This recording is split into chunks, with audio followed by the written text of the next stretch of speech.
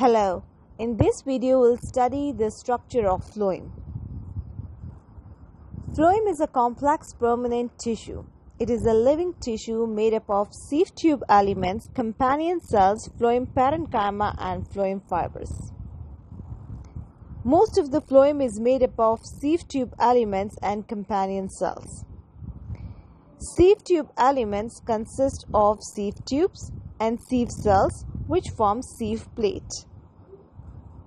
Sieve tubes appear as the long and slender tube joined to the adjacent sieve tube from end to end. It lacks nucleus and cell organelles like Golgi bodies, ribosomes, and endoplasmic reticulum. When a plant matures, sieve tube develops a large vacuole that shifts the cytoplasm towards the periphery and appear thin. Whereas sieve plates are present at the end of the sieve tubes. It's a perforated sieve plate which consists of many sieve pores. Now let's discuss companion cell.